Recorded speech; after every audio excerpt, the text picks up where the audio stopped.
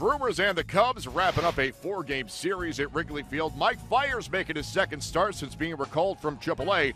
His opposition is the veteran Edwin Jackson. But Jackson finds trouble in the top of the first as he faces Scooter Gennett with 2 men aboard and 2 men away, and Scooter puts this one in the ivy in right center field. That's a 2-out, 2-run double for Gennett. Brewers up 2-0. Now we check out Fiers in the bottom of the first. First man he faces, Khris Coghlan, have a seat.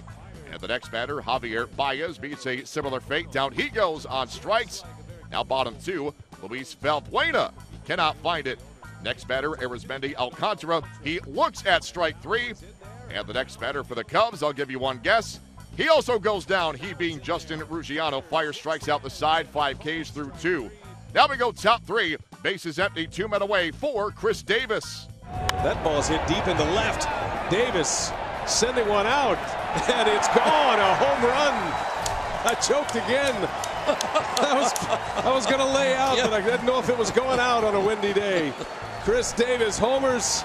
And the Brewers have a 3-0 lead. Let's go back to Fiers in the bottom of the 5th. It's now a 5-0 lead for Milwaukee, and Fiers continues to do his thing, closing out the 5th by getting Jacob Turner on the foul tip, and then opening the bottom of the 6th by getting Coghlan on strikes one more time.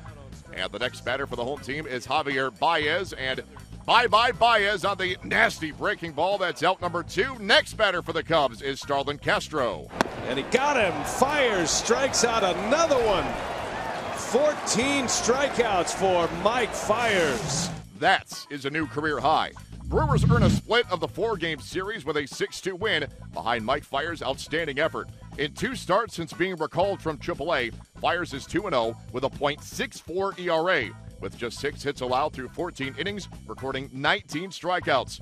Ryan Braun was held out of Thursday's lineup due to a sore right hand.